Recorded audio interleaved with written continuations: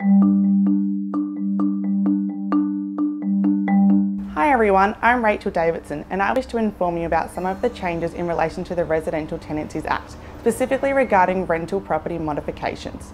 Under the new rental reforms, rentals will be able to make prescribed modifications without the consent of their residential rental providers.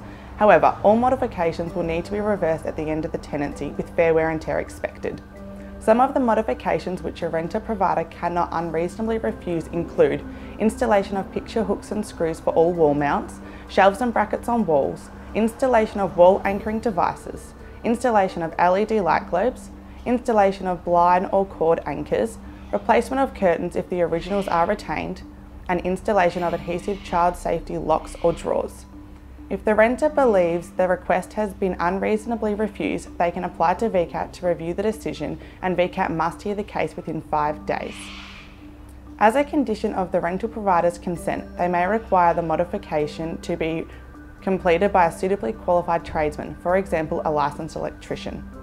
The rental provider can also ask the renter to pay additional bond money of $500 or more to cover the cost of reversing the modifications at the end of the tenancy.